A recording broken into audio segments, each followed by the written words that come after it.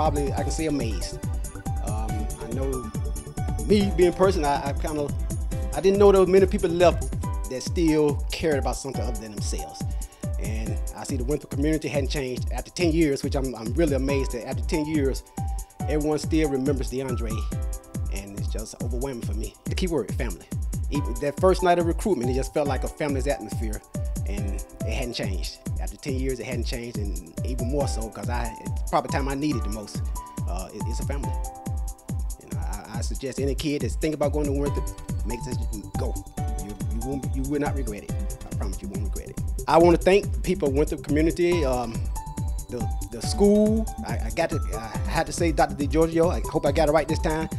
Thank you. It started with him, like I said, from that first recruitment trip until now, and things hadn't changed. To the new administration, Dr. Mahoney, I believe it is.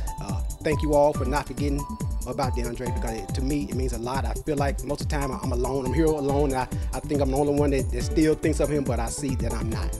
I know that I'm not, and thank you all.